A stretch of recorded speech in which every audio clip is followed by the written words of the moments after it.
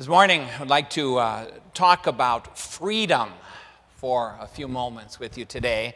And we're going to base the message on a verse that comes to us from the gospel. We're not going to be using the regular assigned scripture lessons today. So we turn to the Gospel of John, the 8th chapter, verses 31 and 32, where we read these words. They are somewhat familiar. Jesus said, "If you hold to my teaching, you are really my disciples. Then you will know the truth, and the truth will set you free." I want to talk about freedom today, but before we do that, I want to talk about, share with you a legend about the day of our nation's birth. In that little hall in Philadelphia, we have a picture, a painting that was painted that portrays what took place in that room in Philadelphia. On that day, long ago, there was a debate that raged for hours in that room. And the men gathered there were honorable men. And even so, if they were going to do what they were going to do to sign that Declaration of Independence, it actually was a life-changing event. I think I'm going to put this up here a little bit and see if that helps a little bit. I don't know, it seems like it's not sounding just right. There, maybe that's better. It was a life-changing event. They would sign the Declaration of Independence, and in the eyes of the King of England, it was actually treason. They would be committing treason, and if they committed treason, it meant that they could be put to death.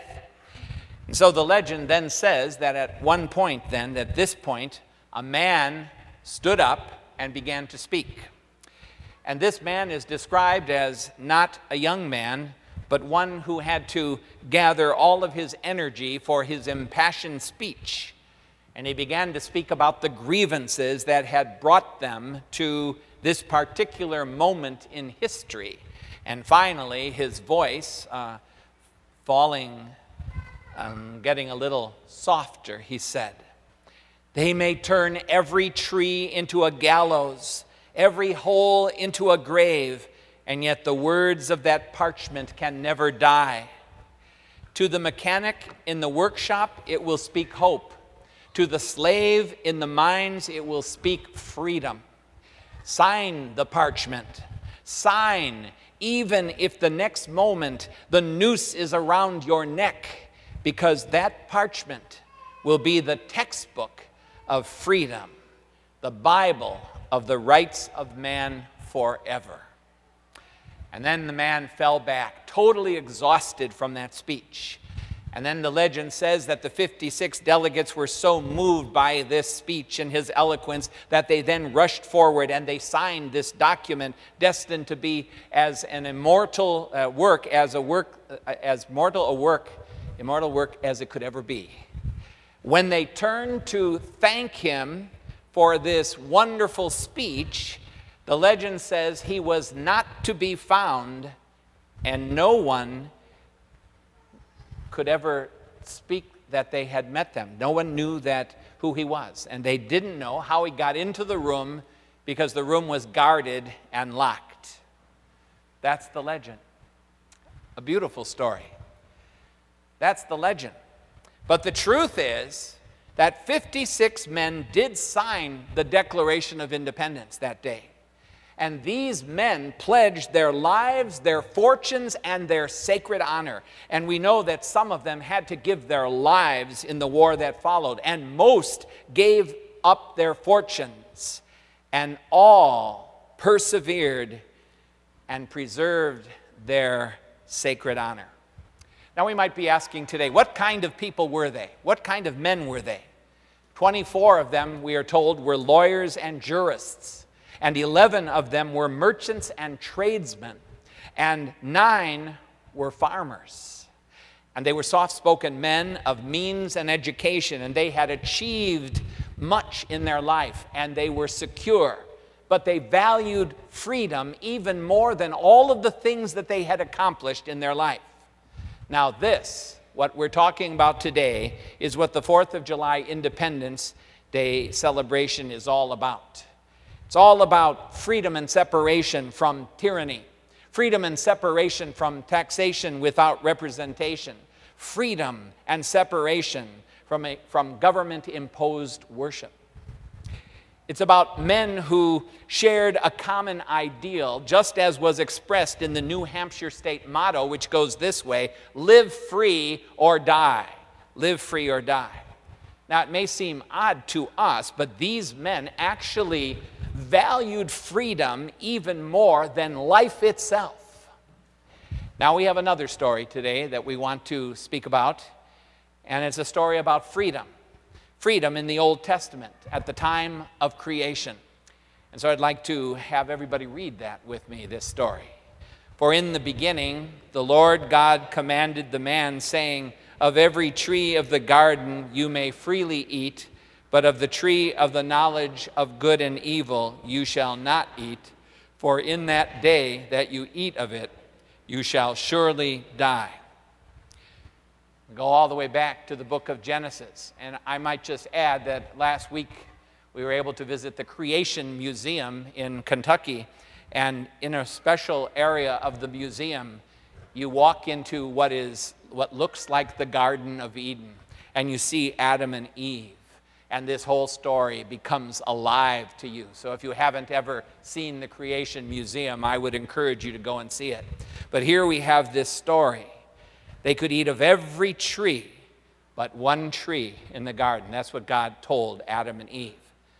But we're told that that first man and woman, Adam and Eve, decided that freedom to eat of every single tree in the garden, you know, that's pretty generous of God to say you could eat of every single tree in the garden but one. And so the first man and woman decided that freedom to eat of every tree in the garden but one wasn't enough freedom. They wanted more. So Adam and Eve ate of that tree that they were told not to eat of. And so Adam and Eve declared their declaration of independence from God. It happened that day in the Garden of Eden, and they ate from the tree of the knowledge of good and evil, and with their eating they brought death to themselves and for all people. And this motto that we were talking about before, live free or die, doesn't fit anymore, but we say live free and you will die. What are we talking about? What does this mean today? What are we talking about? If we as sinful human beings are free to follow our sinful human nature, we will surely die, because from the moment of birth, from the time of the fall of Adam and Eve, we suffer with sin sickness, and we, from the moment of birth, want to go totally in the opposite direction of where God wants us to go. So we do need help. And this appears to be the opposite, of course, of what took place at that signing of the Declaration of Independence.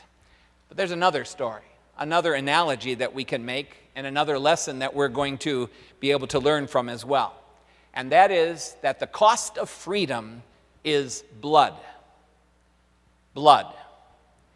Now we're talking about the Revolutionary War, and it established the freedom of the country by the shedding of blood. And whether you know the name of the war by the Civil War or by the war between the states, blood was shed so that people would be free.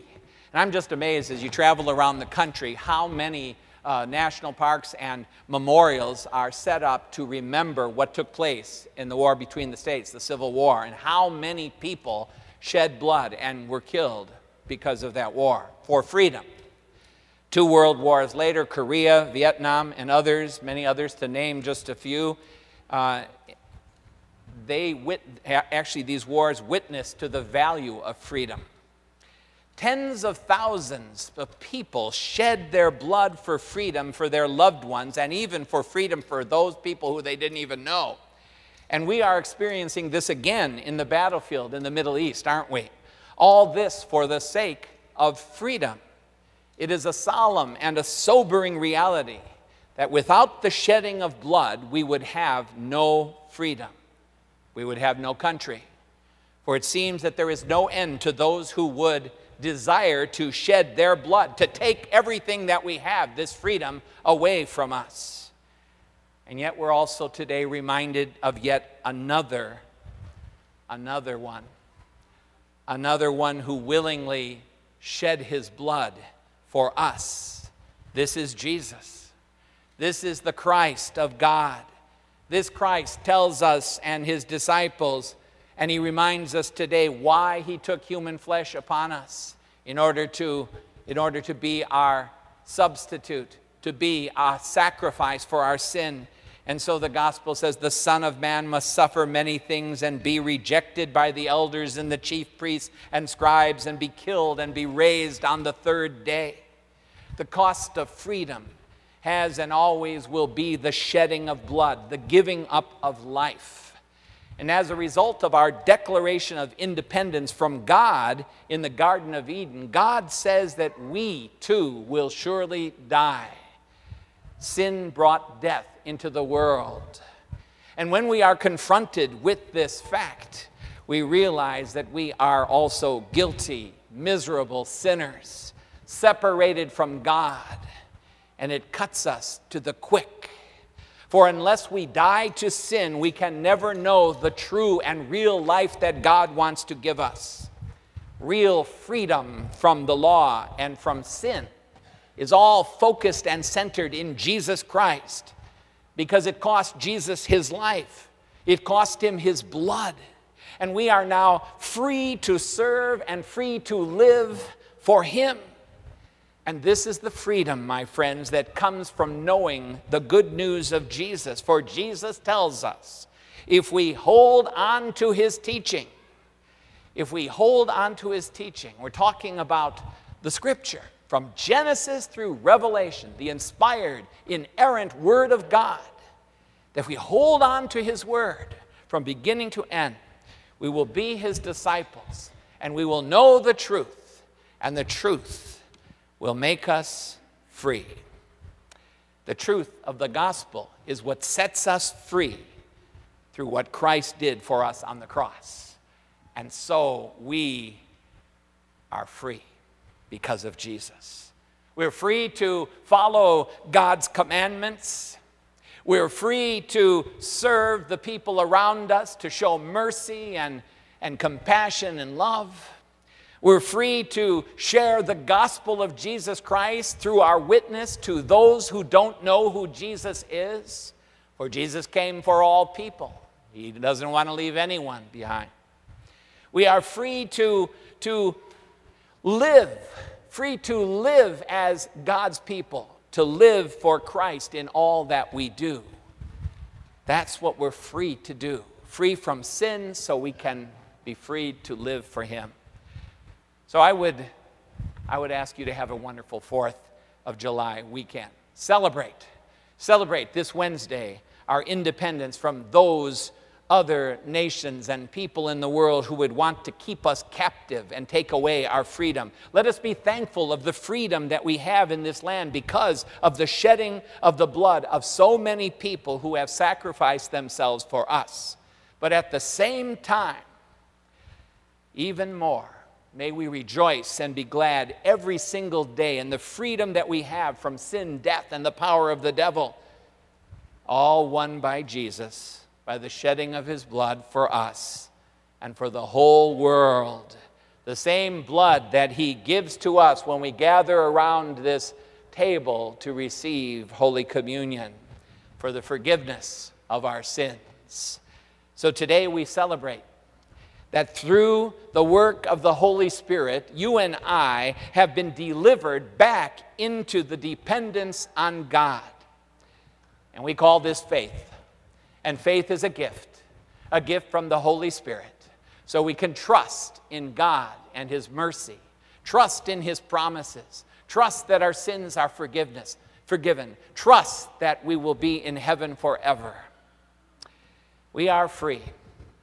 We are free from sin, from Satan, and even from eternal death itself. And because of Jesus, we can say today, free at last, free at last.